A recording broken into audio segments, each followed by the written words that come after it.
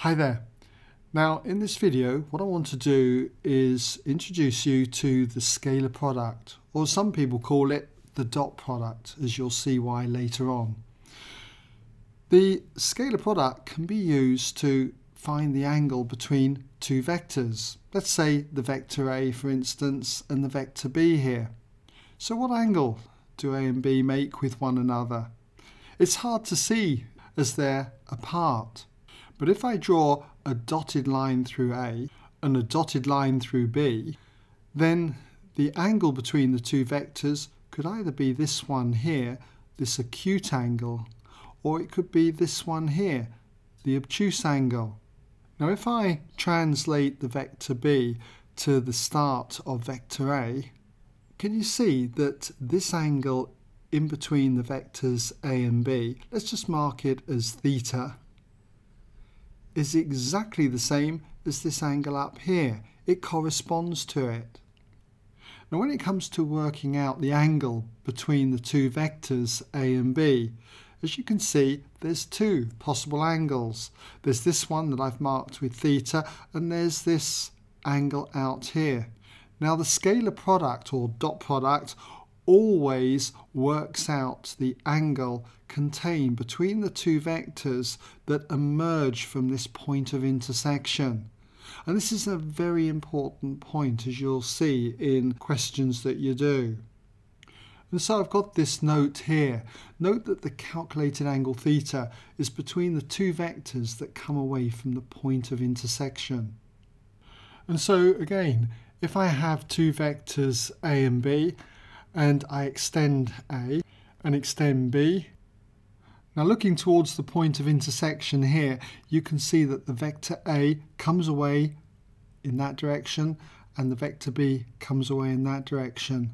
So it's this angle in here that is calculated by the scalar product, not this one. And so if I drag the vector B to the start of vector A, then it's this angle around here, which I'll call theta, that is worked out by the scalar product. So, how do we work out theta then?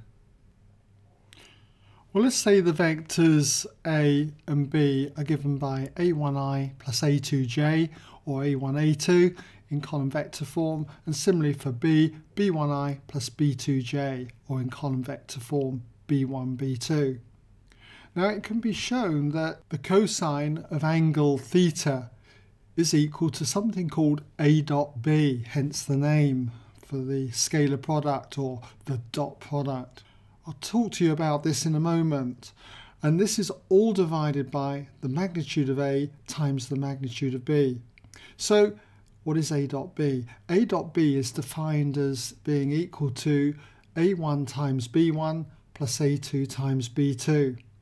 And should be familiar with the magnitude of a vector. The magnitude of A would be the root of a1 squared plus a2 squared, and similarly the magnitude of the vector B would be the root of b1 squared plus b2 squared. Now I want to take you through an example of how we work out then the angle between two vectors, and it also demonstrates a very important point.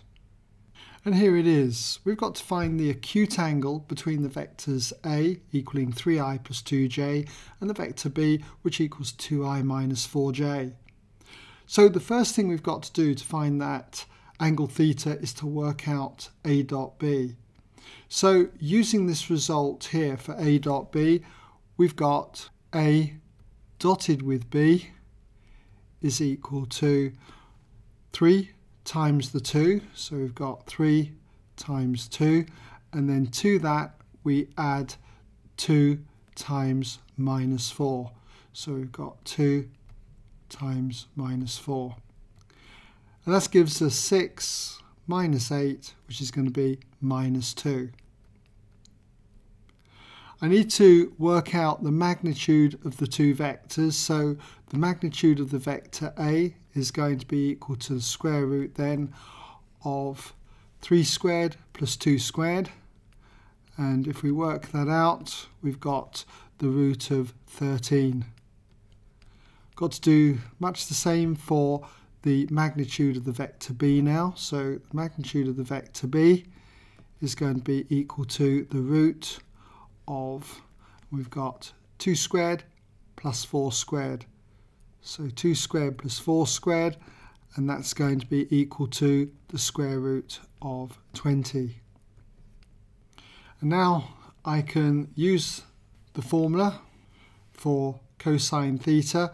So we therefore have cosine of angle theta equals a dot b, which we've seen is -2, and that's divided then by the magnitude of the vector a, which is root of 13, and that is multiplied by the magnitude of vector b, which is the root of 20.